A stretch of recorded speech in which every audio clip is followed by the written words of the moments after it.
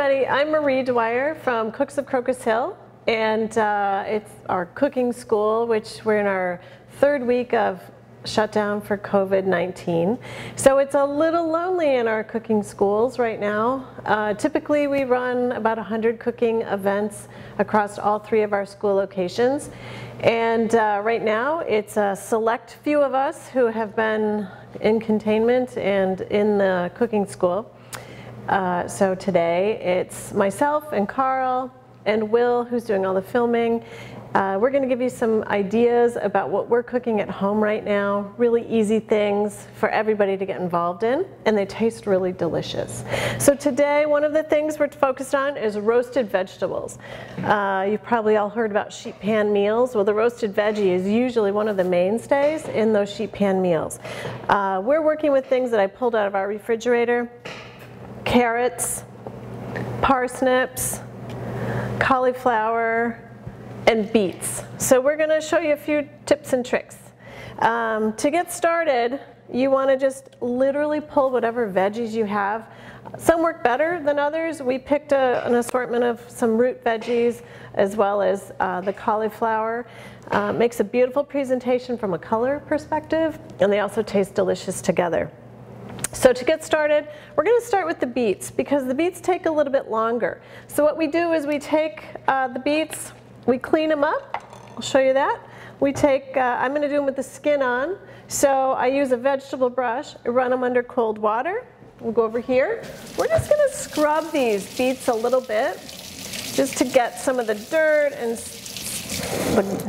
the hair, the fur off. And so then what we do is cut the big root off. We're going to cut the top off. And the thing about these beets, you can use the greens later. You can do sauteed beet greens. You can work those in with kale. You can do them with chard. They are really, really quite delicious, and they're super healthy. But today, we're not going to focus on that. So for the beets, I recommend for roasting, we're going to do them about 1/4 inch thick. And we're going to do that evenly across the whole beet. And these are really, they're pretty cool. These are the golden beets, and they have that design in the middle. I just love these. So slice all your beets. Again, we're going to come at this, cutting the root off, cutting the top off, setting those aside, and then coming back and slicing about 1/4 of an inch. Then we are going to put these in a bowl. We'll put the beets in their own bowl. Carl's in the kitchen helping me today and throwing me for a little loop. But it is helpful. We're going to toss them with a little olive oil. If you've got any olive oil will do. We're going to focus on this olive oil from Italy. One of our favorite vendors, Retrovo, direct imports some delicious, delicious olive oils. This one's from the southern part of Italy. So it'll add just a little flavor dimension, which will be great. So we're going to toss that in the bowl. We're also going to put a little sea salt. So you just put a little sea salt on these. Flowerets, sure, that works. Anything, yeah. This also adds a great zip to all of the veggies. This is a Togarashi made by Bourbon Barrel. We sell this in our stores. You can find it on our website. It's absolutely delicious. Just going to toss that up, get your hands in there. Really, really work to get it all covered and coated. Okay, so this is what it looks like. We're loving the beautiful colors. And now we're going to prepare a sheet pan. You can use a Silpat mat. We like this parchment dispenser. It works really easy, super easy. But you just need to coat your pan with something so it'll release very easy when you're done. So, got the sheet pan. We're going to lay it in. We're gonna dump our beets on. Then you wanna spread them out so that they're in a single layer. Like that. Got the beets ready to go, and we're gonna pop them in the oven. Thank you. Okay, so over here, we've chopped up some of the cauliflower, the carrots. Looks like we need a little bit more. So we're gonna add a few more carrots. And again, you can peel carrots or you can leave the skin on, just as long as you've cleaned them really, really good with your brush. So I'm gonna go over here and rinse this one.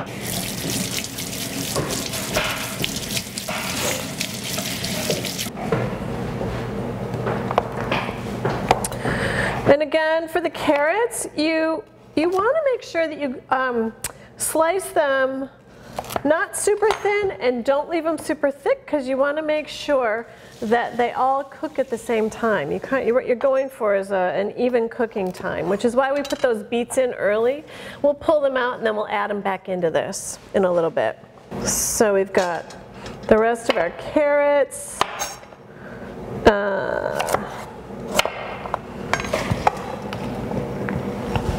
And the last thing, this is a parsnip.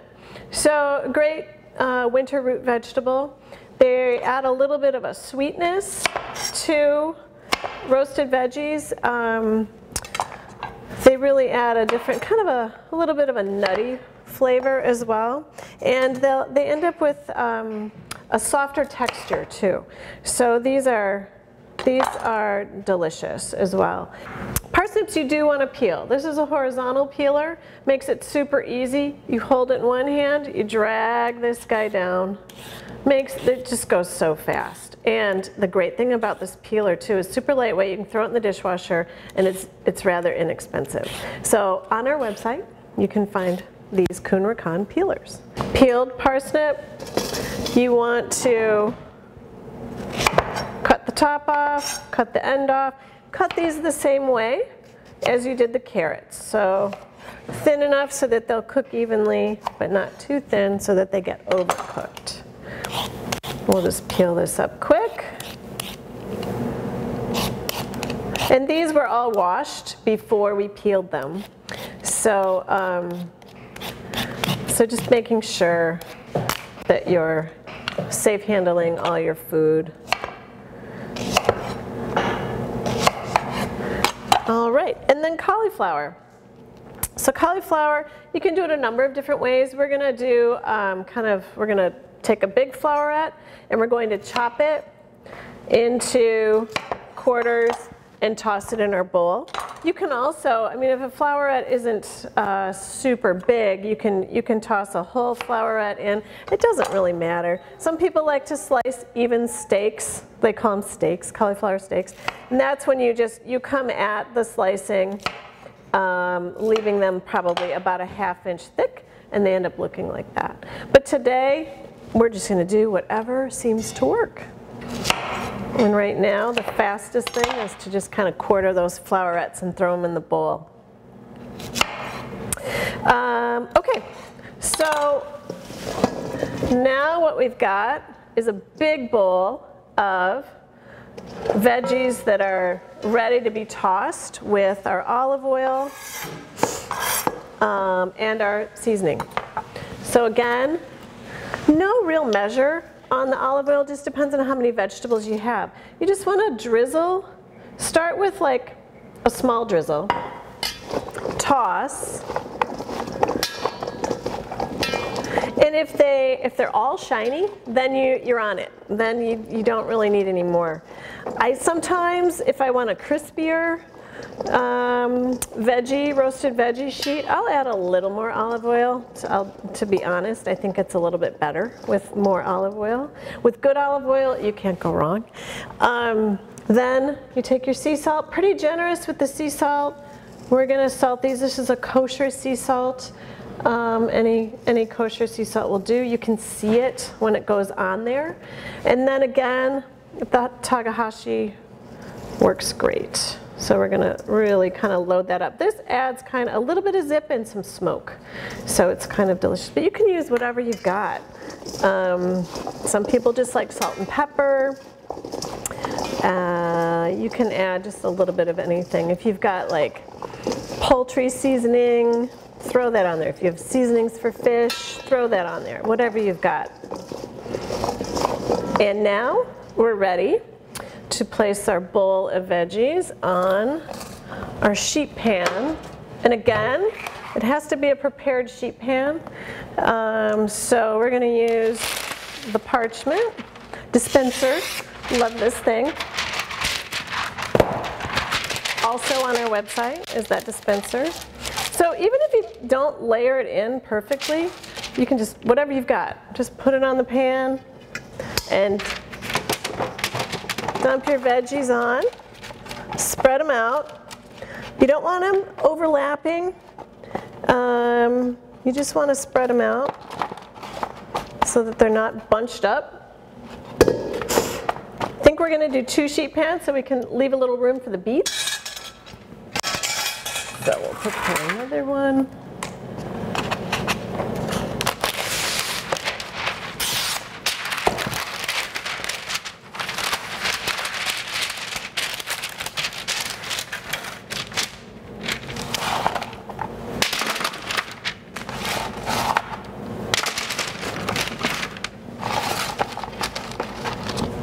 Okay, now we'll go over and see if our beets are ready. Beets look fantastic. We just, they're starting to soften up, and they look like they're gonna be delicious. Hold a stump.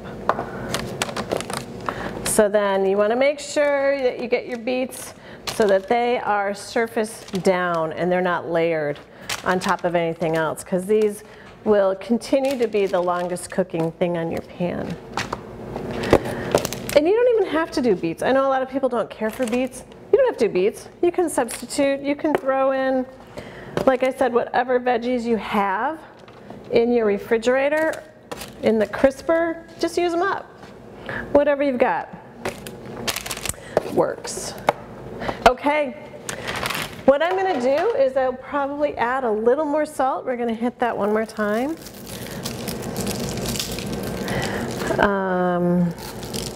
Salt just brings out the goodness in all these flavors of these veggies.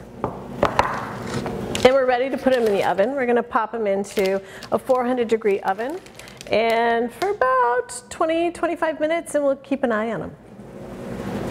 Okay, so while we're waiting for our vegetables to come out of the oven, we're going to make a little sauce. And this sauce can be made for dipping the vegetables into. You could use it, it'd be great for raw vegetables, it's great for cooked vegetables. Inspired by our friend Paul Kahn in Chicago. This is a little lemon aioli. Ours is a cheater aioli. He has a new book called Cooking for Good Times, and he has a beautiful, wonderful aioli it's more real than what we're going to introduce, but this one is really easy for everybody to make. Starts with ½ cup of mayonnaise. So we're just going to scoop a ½ cup of mayo right in the, this is our ½ cup measure. You know, close enough. I'm going to dump that in the bowl. Next we're going to we're going to use a little of this turmeric balsamic. It's delicious. It's healthy. It's good for you. And it's also adds a little bit of sweet with a little bit of tang. This balsamic is so good. It actually is great in a, you can use it as, you can create a little shrub for drinking. Vinegar is a great healthy way to get your gut health going, and we carry, this is on our website too. So now we've got the mayo and the little bit of turmeric vinegar. We're just going to whisk that together till it's nice and creamy and has a little bit of the consistency that's drizzly. Yeah, like that. And now I'm just gonna taste it. My fingers are clean. It's good, but I think it needs just a little bit of lemon. So what we're going to do is take a zester, our lemon, our clean lemon. We're going to grab a little bit of zest. So these are great. If you don't have a microplane zester grater, they work for so many things. They work great for zest, which most things that you cook can benefit from a little citrus zest. But they also work great for garlic. If you don't like to mince garlic and you want to just use this, it works perfectly. Works good for chocolate, works great for ginger. They're just an essential tool in the kitchen. We do sell those too. But I also think the zest isn't going to be enough, so we're going to add just a little bit of juice. So we will take our nifty zester and we're going to cut the lemon in half. So we'll cut the lemon in half. And then we pop this into the lemon. This is our lemon squeezer. And then we're just going to add maybe a tablespoon, maybe a little more. We're going to whisk it again.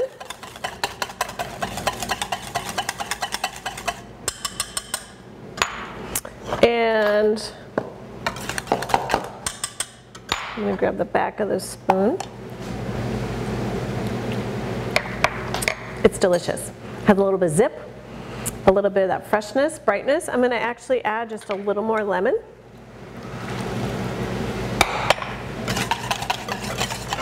And it'll be good to go for our vegetables.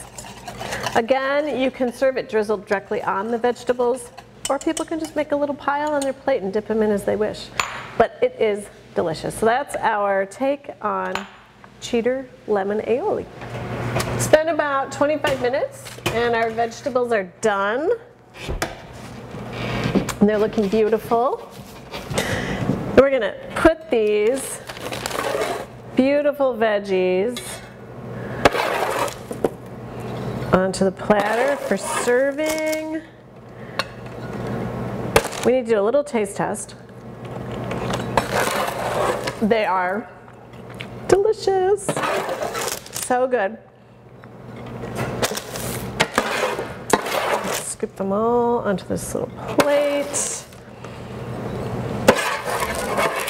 And